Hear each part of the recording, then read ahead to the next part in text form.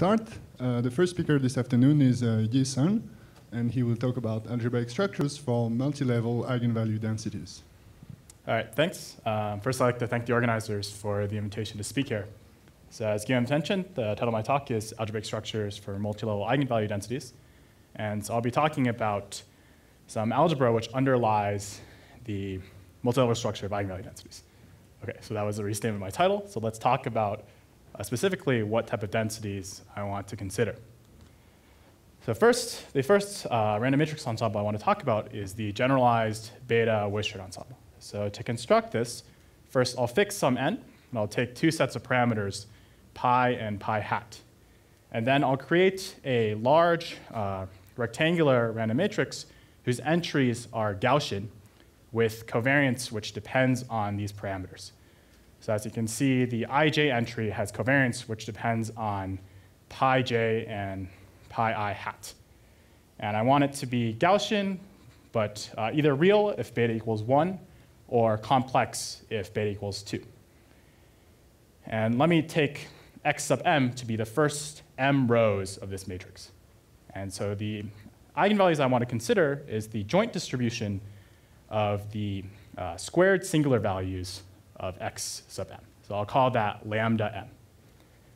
Now, if I consider just a single level, then this corresponds to a spike covariance model with spikes theta 1 through theta k if I specialize the parameters so that all the pi hats are just 0, and all the pi's are the inverses of theta and then 1s. So this is a model that shows up in statistics. And alternatively, if I specialize all the pi's to 0 and all the pi hats to 1, then I just get the standard Wishart ensemble. And so that means that the single level density is this standard Wishart density. Okay. Now, a second type of model that I'll be considering is the beta Jacobi model. So to construct that, I'll take two matrices, which are large and rectangular, and where each entry is going to be an IID Gaussian. Again, it's going to be real if beta equals 1, and complex if beta equals 2.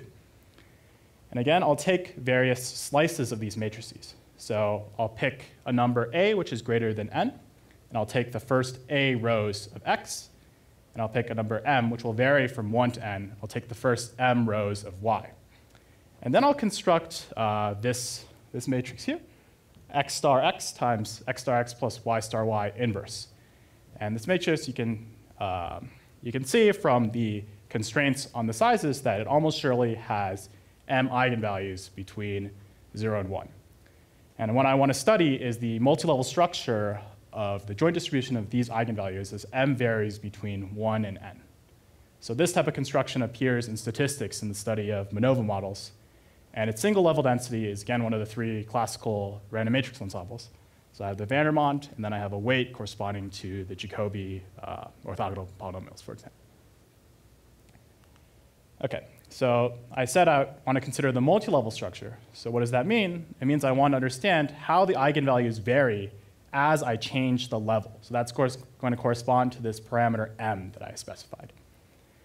And the basic fact is that the eigenvalues at adjacent levels interlace. So what that means is that they satisfy this system of inequalities.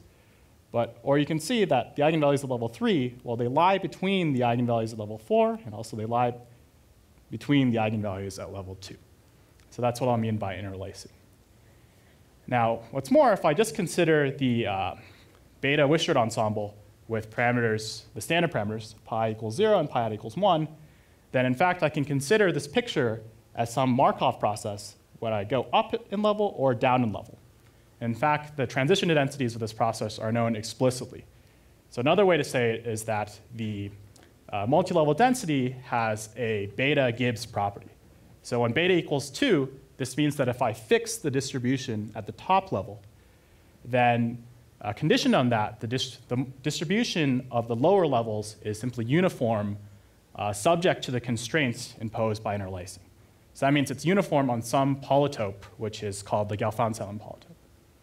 Now, at beta equals 1, there's a similar description, except now the measure is not uniform. It's some beta deformation of the uniform measure. OK, so this is some structural properties of a multi-level matrix ensemble.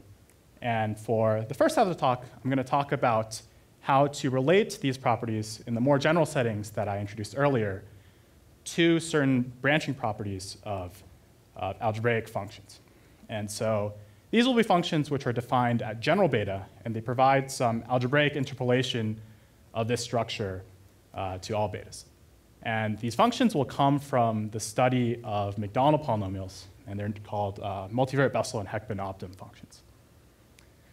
And in the second half of the talk, I'll introduce some dynamical model whose fixed time distributions will actually produce this multi-level structure in the beta equals 2 case. Okay, so let's do goal 1. And so for this, I need to introduce these special functions, the multivariate Bessel and Heckman-Opdam functions, which come, roughly speaking, from representation theory. Okay, so what's a multivariate Bessel function? And the most straightforward definition, I think, is it's simply a certain integral. So here's an integral formula for the function. In all the formulas, a more convenient parameterization is to use theta equals beta over 2. But theta and beta are just related by this constant factor. The multivariate Bessel function is a function of 2 arguments, lambda and s, which will be strings of length n. So they'll be vectors of length n. And one way to define it is as a certain explicit integral. So the domain of integration here is the Galfond-Sutton polytope. That means I have a chain of lambda 1 through lambda n, where lambda I is a vector of length I, and every pair of adjacent lambdas should interlace. So this is an explicit finite polytope. And the integrand has an exponential weight here, and then some sort of term which involves adjacent levels. So of course, this is not the original definition of these functions. They originally came from the study of certain integrable systems in representation theory. So you can define them using as eigenfunctions of the rational Kolodro-Moser system. And so they're studied by many authors. One thing I want to point out is O'Connell and Olshansky actually showed that they were a certain scaling limit of the Jack polynomials, if you know what those are. Now, the form that I've shown here, this integral, was first studied by Gorin and Kohler. And in what follows, I'll need to use some reweighting of the Bessel function, which I'll call the conjugate Bessel function. Okay, so the properties that I care about for these multivariate Bessel functions is first, they have a branching structure. So what that means is that if I want to consider this function as a function of the s variables, and which is indexed by the lambda variables, then in fact, I can view it as a function of just the last s, Sn, and ask somehow, can I represent it as an integral over a function of the other s's? And in fact, it shows that I should just integrate over a smaller multivariate Bessel function with this exponential weight and then this branching factor. And the key point is that this branching factor depends only on this lambda, which interlaces, or this mu, which interlaces with lambda. Okay, so if you've seen branching of Schur functions or Jack functions, this is actually just a scaling limit of the Jack branching. Now, the second point is that actually these multivariate Bessel functions can be related to certain orbital integrals. And this is where the relation to random matrix theory will come in. So at beta equals 2, it's well known that actually it's simply the multivariate Bessel function and the HCIZ integral are the same thing. And the outcome is has a determinantal form. And this allows you to relate this beta equals 2 multivariate Bessel function to some reparameterization of a Schur function. Now, at beta equals 1, it's not true that the multivariate Bessel function has some explicit form like this. However, it's possible to represent it as an orbital integral over the orthogonal group. And that takes a form that's essentially identical to the HCIZ integral. And so these follow from some results of Norwegian. So sorry, for that beta equals 1 integral lambda and s, we're still taking this to be diagonal? Oh, yeah, sorry. So in these two integrals, lambda and s a priori are vectors of length n. So here, when I take the trace, I take lambda and s to be the diagonal matrices whose entries are those vectors. Question, beta equals 4? I presume you can create something similar, but I haven't looked into it.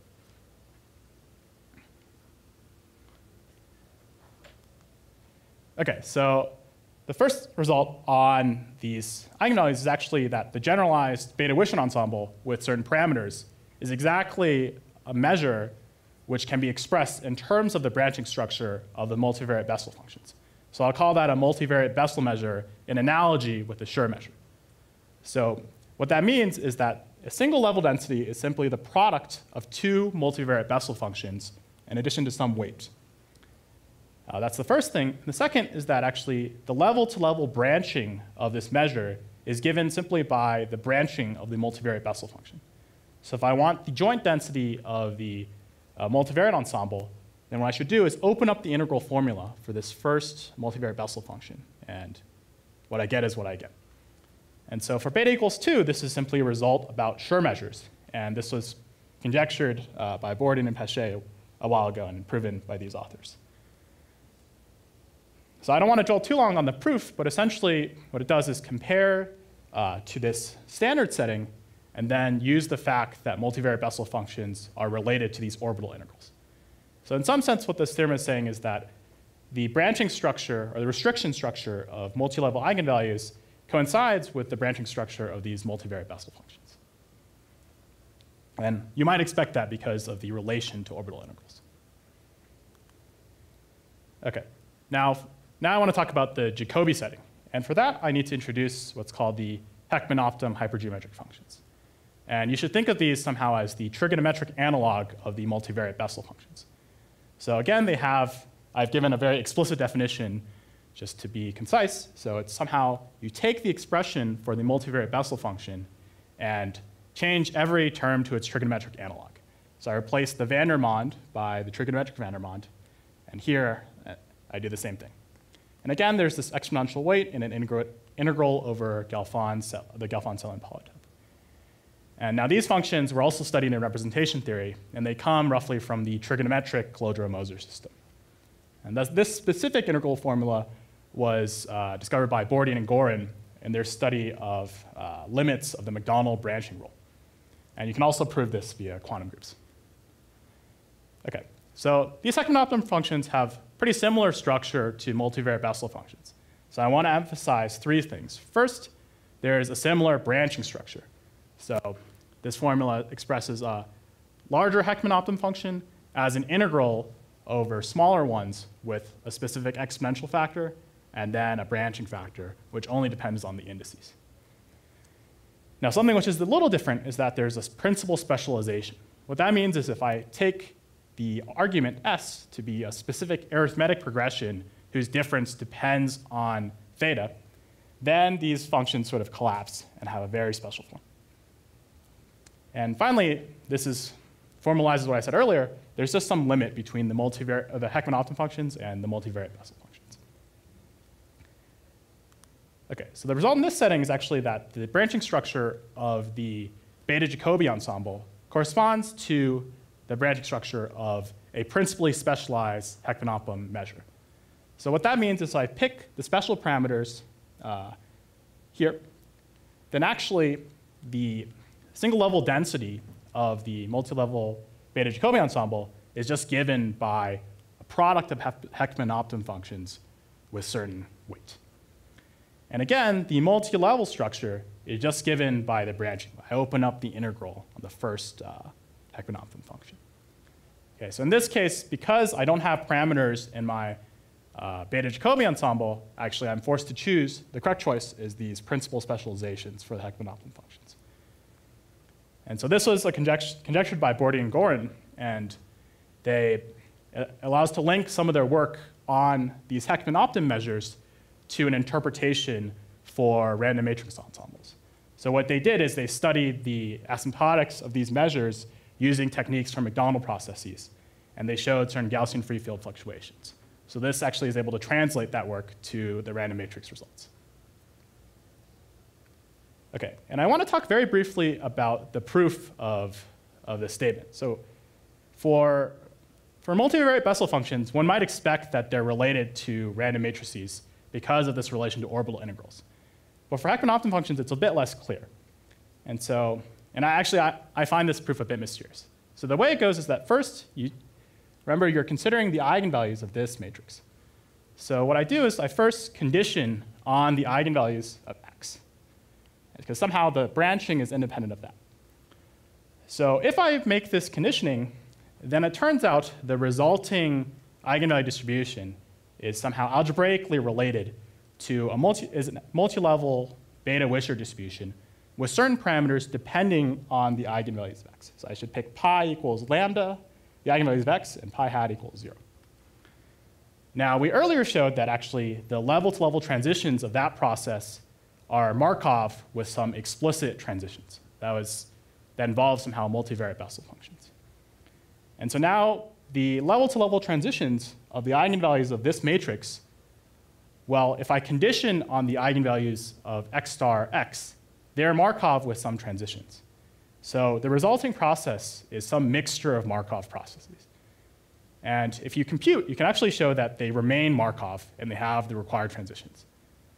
I don't really have a very good conceptual explanation for why that's the case, but somehow you can translate the relation between multivariate Bessels and random matrices to this relation between principally specialized Heckman-Opdams and random matrices.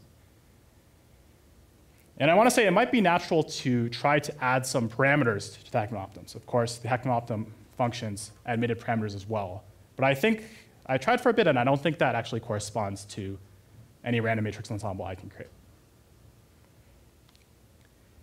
OK, so somehow this part of the talk gave some relation between these two families of special functions and certain families of random matrices. OK, so in the remainder of the talk, I want to talk about a dynamical way of realizing these models. And this will apply in the case that beta equals 2 only, so only in the complex case. OK, and so what I'll do is I'll create a particle system which has local interactions such that the fixed time marginals are going to correspond to these multi-level eigenvalue processes that I've defined. And to do that, I want to talk about the dynamics, a dynamical model for these eigenvalues at a single level. So this will be a generalization of Dyson-Brownian motion. So just to fix notations, if I take a Brownian motion in the space of n by n Hermitian matrices, then Dyson-Brownian motion is just the resulting process on the eigenvalues of that system. And it solves the following SDE, where I have a Brownian driving term and then some strong repulsion given by this term. And I want to say that you can view this as a Doob H transform of a system of n independent Brownian motions. OK, and so in the Wigner case, another thing an analog of the Wishart and Jacobi ensembles is what's called the Dewey corners ensemble. So that corresponds to the joint law of the eigenvalues of k by k principal submatrices. So previously, we had the squared singular values of successive slices of a rectangular matrix. Here, the correct analog is eigenvalues of principal submatrices. And again, these have domain in a certain Gelfand-Selin polytope, which enforces some interlacing condition. And secondly, they have a Gibbs measure. That means if I fix this top row, then the distribution of the ones below is uniform subject to these Gibbs constraints. OK, so in the mid-2000s, John Warren constructed a process such that the single-level dynamics will be Dyson-Brownian motion, and the fixed time marginals will be the Dewey's corners process. Now, so here's how you construct that process. First, you take this stochastic differential equation with reflection. So I have a triangular array of particles. The particle at level k and index I will have a Brownian motion driving term. And then I'll have two local time terms, which enforce reflection off the particles below it. So if I look at this particle on level 5, then it will evolve freely with a Brownian motion, except that it reflects off the two Brownian motions below. OK, so Warren is able to actually prove first that this system of stochastic differential equations admits a solution. And so there's a unique weak solution when you have a Gibbs initial condition. And in particular, you can start it from 0 with this explicit entrance law. In this case, he is able to do this by just transforming a deterministic array of Brownian motions through an array of Brownian motions through a deterministic Skor-Hod mapping. And as I said earlier, he's able to show that if I project to a single level then the process actually evolves Markovian in a Markov way, and it coincides with Dyson-Brownian motion.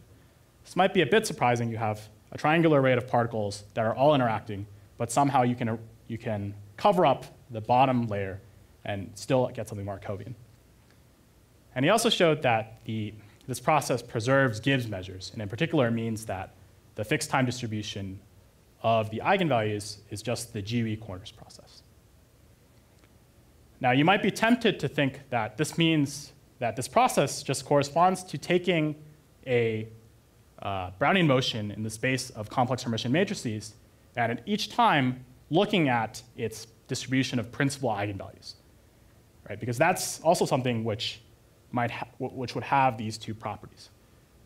But in fact, it does not coincide, and it was shown by Adler, Nordenstam, and Van Moerbeke that if you look at that process and you look at if you project to two adjacent levels, that still evolves in a Markovian way. But in fact, if you project to three adjacent levels, it does not evolve in a Markovian way. And in particular, when you take all levels, it's not Markovian. So somehow this process is a little different.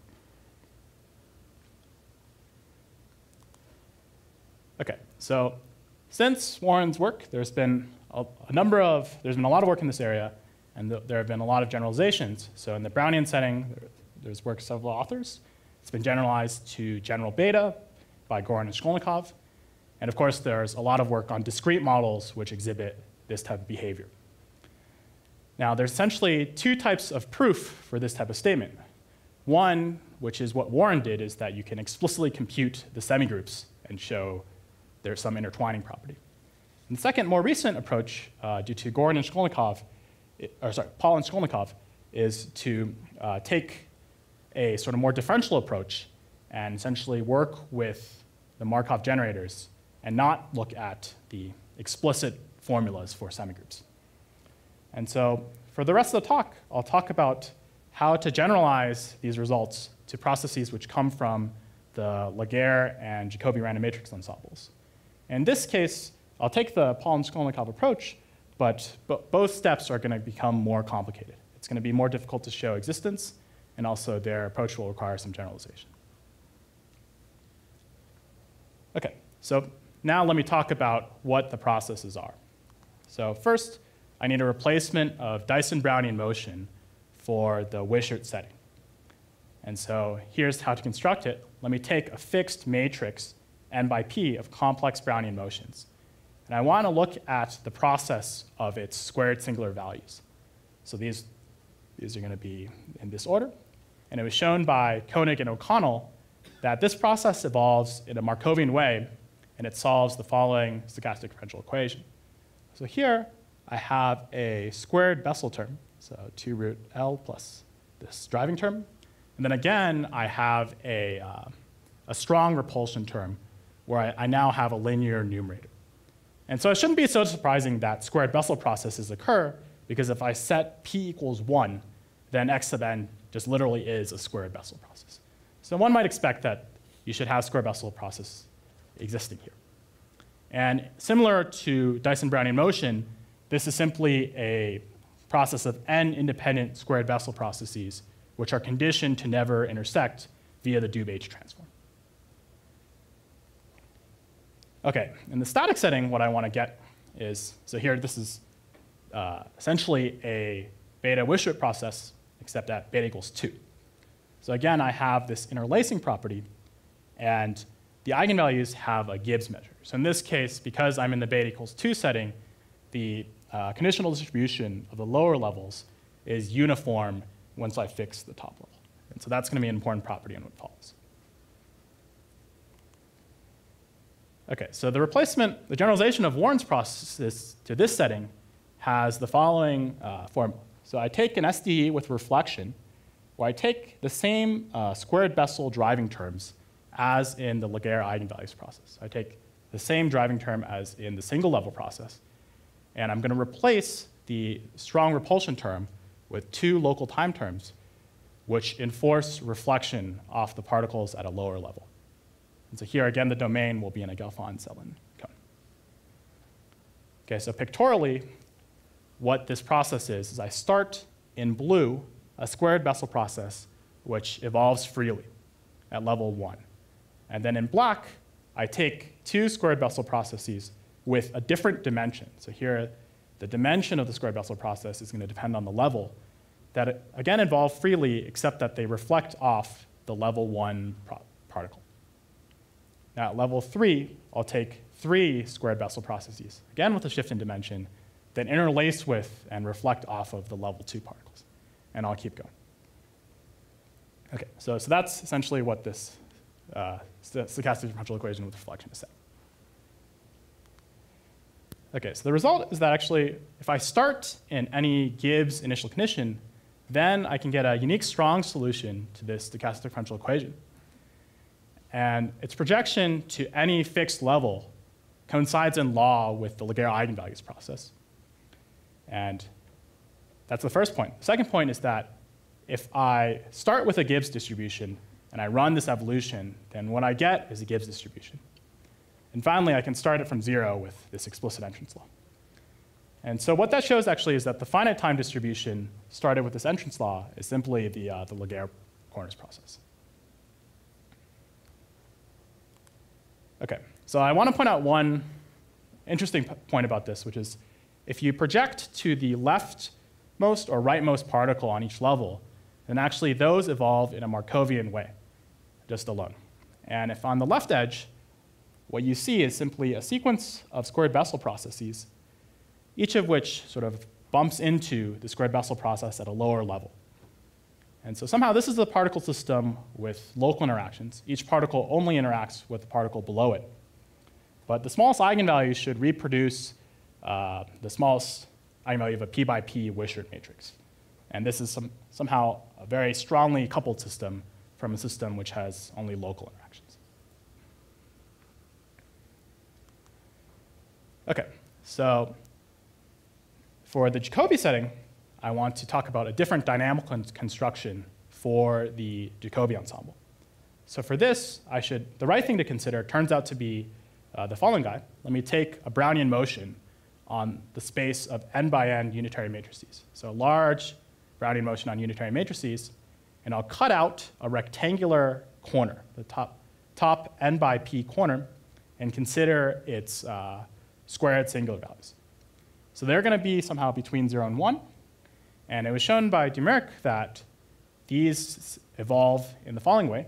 I have a generator. I have a process which has this term. The first 3 terms correspond to a univariate Jacobi process. So this is a certain one-dimensional stochastic process that's related to the classical Jacobi polynomials.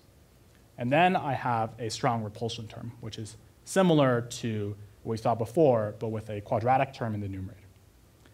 Now, the upshot is that the invariant measure of this diffusion is proportional to the standard Jacobi ensemble from random matrices. So this is another construction of the Jacobi ensemble. Now, here's the analog of the Warren process in this setting. I'll take, at each level, again, I'll take a triangular array of particles. At each level, I'll have the same Jacobi generator, and then I'll have 2 local time terms, which will replace the strong repulsion. If I run the same story, what I get is that if I start from a Gibbs initial condition, which means the same thing as it did before, then when I project to any level, I'll recover the single level Jacobi eigenvalues process with these strong repulsion terms. If I start with the Gibbs distribution, I will preserve that property. And finally, I can start with an invariant measure, which is given by the Jacobi, like a Gibbs extension of the Jacobi random matrix density. And so this shows that the fixed time distribution of this process still recovers this Jacobi corners process. OK, so for the rest of the talk, I want to talk about how to prove such statements. And essentially, there are 2 difficulties. First, in this setting, you have to somehow show that the stochastic differential equation with reflection has a solution. And second, you need to prove some properties of that solution. So let me first talk about first thing. So first, why is this even challenging? Well, if I look at the stochastic differential equation with reflection for the Laguerre-Warren process, there's a couple features. First, this diffusion term is singular, meaning it's not Lipschitz. Second, the domain is the Gelfand-Selin cone. So that's some polyhedral cone, and in particular, it doesn't have a smooth boundary. And for certain reasons, if you study stochastic differential equations with reflection, this is not so good. And the last point is that the reflection off the boundary is oblique. So let me draw a picture to illustrate what that means.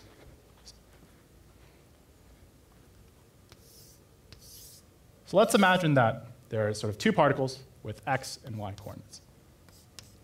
And I want to say that this particle x, this particle y. I want to say particle y moves freely, and particle x might run into particle y and reflect off. Well, let's draw this in the xy plane. Particle x is going to, so x is going to be less than y. It's going to somehow go from here, collide with y, and then when it collides, it will reflect back.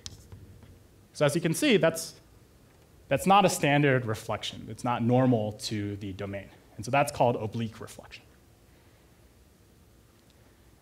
OK, so somehow each of these things makes solving this type of SDE a bit more difficult. However, in this setting, we're able to sort of get around these difficulties by using the recursive structure of the definition. So we're going to reduce to the 1D setting, in which case there are some pretty powerful results. So what we'll do is we'll sort of go level by level, and we'll construct the particles at level k.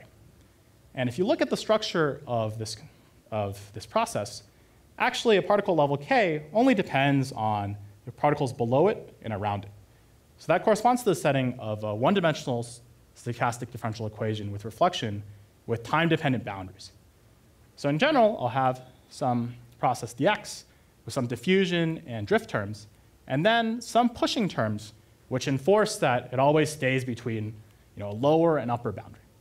And in this case, we have some pretty strong theorems which parallel the usual existence and uniqueness theorems for SDEs. So as long as I have some Lipschitz, or some boundedness conditions, Lipschitz on the drift, and then this Yamada-Watanabe condition on the diffusion, then I have actually strong existence and uniqueness. And so this is exactly the condition which holds for this type of square Bessel diffusion.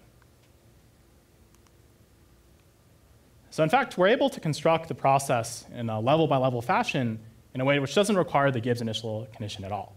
So if we just keep using the 1D criterion, what we need to do is show that we can't have triple collisions in this system. We can't have that two particles at the lower level sort of pinch around a particle at a higher level. And so this is ensured by some techniques of Andrei Sarantsev, who's studied triple collisions for reflecting Brownian motions in great detail. And so we're actually able to show that for any initial conditions, there is a strong solution to these SDEs with reflection, and in particular for Gibbs initial conditions. OK.